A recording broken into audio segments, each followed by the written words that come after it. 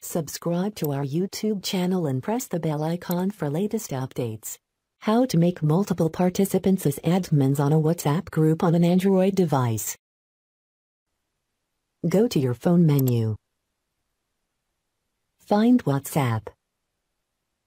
Tap on the WhatsApp icon. Make sure that you are on the Chats tab. In the chat screen, open the group chat where you want to make multiple participants as admins. Tap the subject of the group. This is the name of the group at the top of the chat. Scroll down. As you can see, I am the only admin in this group.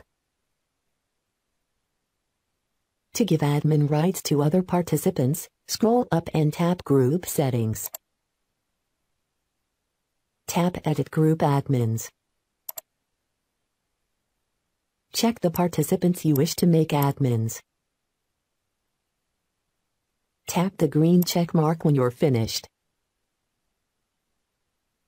Go back.